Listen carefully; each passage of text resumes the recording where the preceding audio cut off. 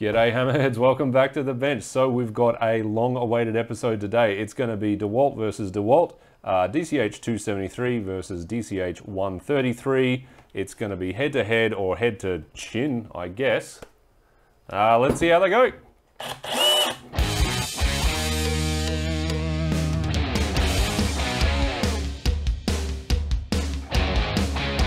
So Hammerheads, I totally deliberately am filming this on the actual first anniversary of the video about this little guy here. So very nice tool, one of my favorites. I have covered it a fair bit in the past, but just quickly, let's rehash.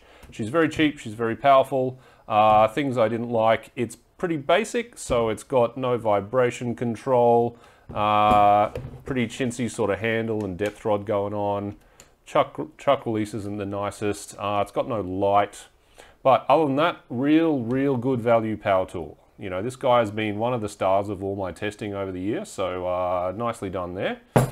And the chin, look at this thing. Like, what is going on there? It's obviously a drop motor, but boy, you don't normally have such a big space for the motor there. What is happening? So DeWalt's rotary hammer lineup has traditionally been pretty confusing, largely because of these two guys, because they're both rated to the same capacity, but then very different price, fairly different specs. It's a bit of a mystery why they didn't just make, say, a drop motor version and a D-handle version of the same tool, like a lot of other manufacturers do. You'd think that's the sort of logical choice, but you know, on paper, they're pretty different tools actually. So let's take a look at what makes this guy a little bit more special. Firstly, it does have a light. It does have a very sturdy depth rod situation here.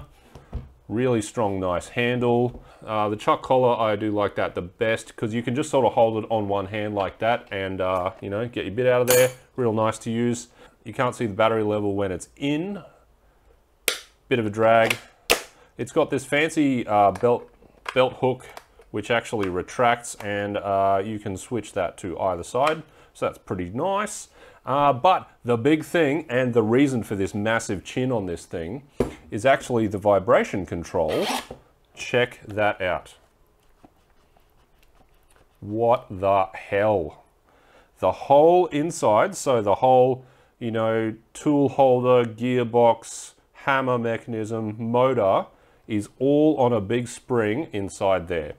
Look at that. So crazy stuff. Really clever design.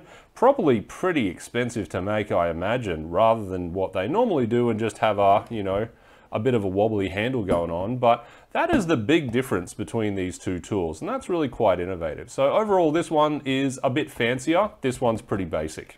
All right, so let's look at the specs. DCH133, fair bit cheaper than the 273, $299 versus $539. Weight, so the weight is, according to my scales, 2.3 kilos versus 2.6. Capacity, so the maximum capacity for the 133 is rated at 26 millimeters or about 1 inch. And the 273, I do see this advertised as a 24 millimeter, but on the tool itself, it says 26. So that's how I'm treating her today. Impact energy, big difference, 2.6 joules versus 2.1. Impact per minute, 5680 versus 4600. So the 133 is hitting faster and harder. So the revs is 1550 RPM versus 1100 RPM. So the 133 also revs faster. And the impact power, so that's just these two multiplied together.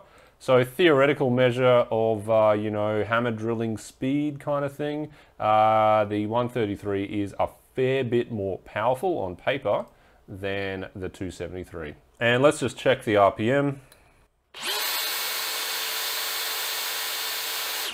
It's around 1350, so a little bit slower than advertised.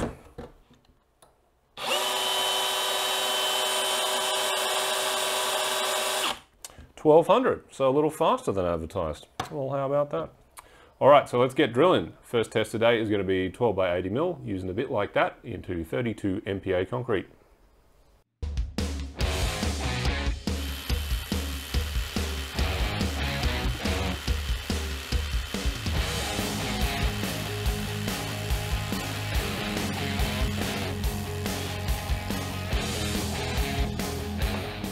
Alrighty, so we got a couple of little Milwaukees on here from our last video, but the big news is the DCH133 came in at an average of 10.49 seconds, and the DCH273 average of 12.63 seconds. So this is about 19% faster for the 133. So our next test is max capacity into the same concrete block, but 26mm chode of a thing, going in 80mm once again. Let's see how they handle that.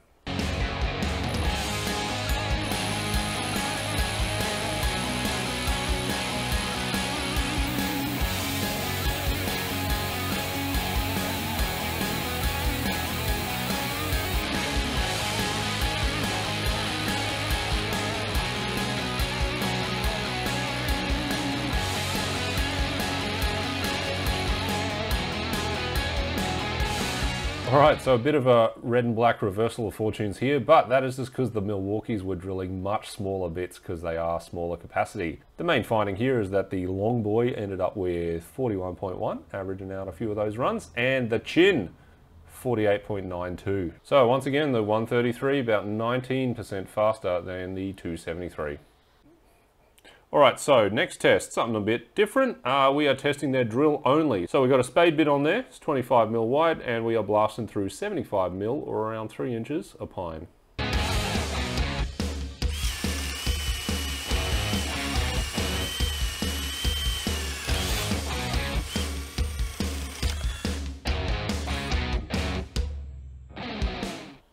Alright, so big difference now through the timber. The long boy got 4.89. And the chin with 8.33 seconds. That's about 70% faster. Big difference. So the next test is chiseling. So I whack one of these stubby little chisels in there, and we hit a concrete brick 50mm from the edge, about 2 inches, and try and knock a chunk off as fast as we can.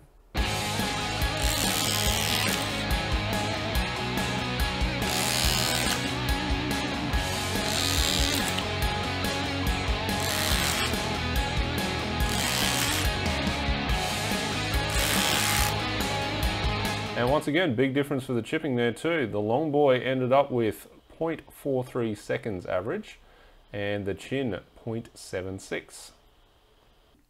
So it's looking pretty clear that the 273 does not perform as well as the 133, but it costs a lot more. So why the hell would you want this? Well, because of the vibration control, she is a really smooth ride. Like the first time I knocked on rock with this, I wasn't sure if it was even working properly.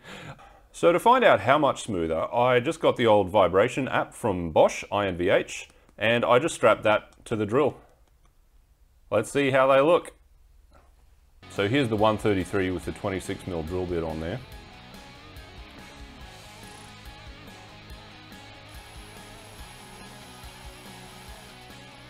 And unfortunately the recording stopped early, but you know, we got enough to see a fair bit of vibration going on there. Sort of looking like high 30s to low 40s. The blue trace is the up and down axis of the drill, so that's the more important one. And the 273, way lower. So the blue trace is around, you know, mid-teens to high teens. Doesn't quite make it up to 20 for this whole run, so yeah, way smoother. So let's look at them side by side. 133 is on the left here. So once she starts really moving, the 133 is off this chart, hovering around, you know, sort of the high 30s around the top end of the chart there in that blue axis. And the 273 stays around here, so sort of mid to high teens. Big difference, and oh boy, you feel it. And while doing the max capacity drill, the long boy here, oh man, he got some crazy hard shuttering going on. It was really hard to hold on to, really horrendous at times. So that vibration control makes a big difference. Now on the box here, it says they've got active vibration control, which reduces the vibration at the handles compared to hammers without such system. And it sure does. The mechanism moves, but this handle and that handle are both attached to the outer clamshell, so they are both protected by the vibration protection. But is this active vibration control? No, it doesn't look like it. I mean, it's just got springs as far as I can tell. So according to this little animation from Power Tool World, it's just got 2 springs. So that's not active so far. So when I think of active vibration control, I think of something like this. So this is from Bosch tool stop video. And this Bosch tool actually has a whole extra swing bearing moving a counterweight out of phase with the hammer swing bearing here. This has an actively moving component which is actively reducing the vibration by countering the vibration of the hammer mechanism back here. So does the DeWalt have anything like that? Well, thanks to old mate the tool surgeon on Reddit, we can actually see inside without me having to knock one open. And I don't know, I'm not seeing anything like that. So we've got the motor, we've got the rotation drive gear back here, we've got the hammer drive gear back here. I don't know, I'm not seeing anything active in here. Big spring, another big spring under the baffle there. So I can't see any obvious active vibration components going on in here. But by looking at the parts diagram, I did find one thing that might help. That's this crankshaft here, number 47. So this is the thing that drives the hammer piston itself. So the piston gets driven through this central hole, but then we've got a couple of extra holes for balancing. And so that means it's going to have basically counterweighting on this side, offsetting the piston momentum a bit. So is that an active vibration control? I don't know. I mean, it's pretty standard sort of thing you would do just to balance out any rotating component, really. But you know what? Maybe they can call that active vibration control. I don't know. Hey, anyone does know? Hit us up in the comments. So does all this explain the price difference? Well, I mean, not quite. You know, this one does have much better features, but is that worth the almost double price tag that you pay for this one? Not really. So I do think they are selling this one maybe as a loss leader as well. So, you know, they're basically not making any money off this tool. They are just, you know, trying to sell them, get people using DeWalt, get people talking about it, all that kind of thing. So if you're trying to decide between these two, what does this mean? Well, basically, I would say that if you are drilling bigger holes or just using it like all day, I would go the chin. And if you're drilling more smaller holes, or if you're, you know, only using it occasionally, the long boy is going to be fine for you. The performance difference, you know, if you think maybe a sort of 15-20% difference in drilling speed is really important, then, you know, go this one. But honestly, if you're using the tool a lot, this is absolutely the way to go. Your hands will thank you. So anyway, hammerheads, that'll do it for today. I hope this has been informative. If you have watched this whole thing, thanks very much for sticking around. I really do enjoy doing this, but it is a lot of work too. So if you want to help us out, smash that subscribe button. And from the chin and the long boy over here, thanks very much for a great year on the bench and, you know, out in the backyard too. Scratches later, guys.